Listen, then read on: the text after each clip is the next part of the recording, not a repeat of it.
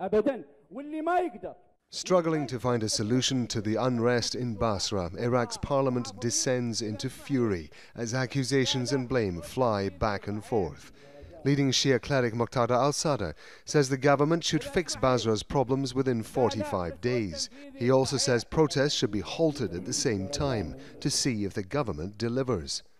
Members of Sadr's parliamentary alliance are now demanding that the government should step down.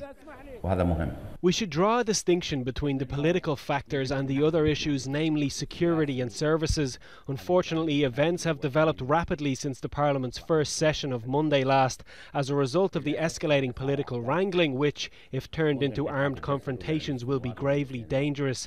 We are keen on steering away from plunging into such danger. Now the situation in Basra is under control. Hours before the politicians began arguing, Basra woke on Saturday to destruction, the charred remains of a night's frustration. The people of Basra struggle with constant power shortages. Their water supply has been saturated with salt, which poisoned thousands last year, and many more have been out of work for a long time. They say corruption and government neglect is to blame. They should have made an effort to provide good job opportunities from the beginning, and they should give water to people. What do people want? What do these protesters want? They just want to live well and in peace.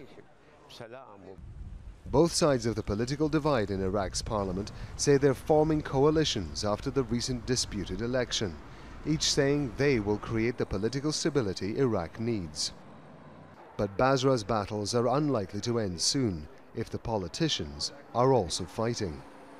Rob Matheson, Al Jazeera, Baghdad.